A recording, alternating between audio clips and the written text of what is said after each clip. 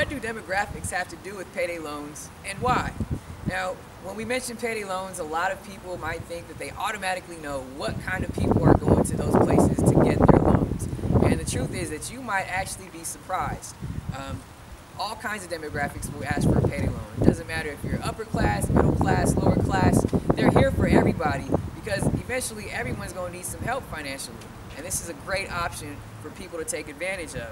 Now, when it comes to the actual running the numbers and things like that, it has been clearly noted that disabled people are the most likely to take out a payday loan. So many people didn't think about them into this demographic area, but it is true. They do have a set income level, so just because they're not working or they don't have a normal, a typical check coming in every day from an employer, they are getting paid regularly once a month, so they are very eligible for a payday loan.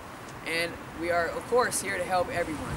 So if you guys have any questions, please leave them in the comment box. We'll get back to them as soon as possible. If not, continue reading along. We enjoy you guys keeping track with us all over our social media networks. We appreciate it all, guys. See you later.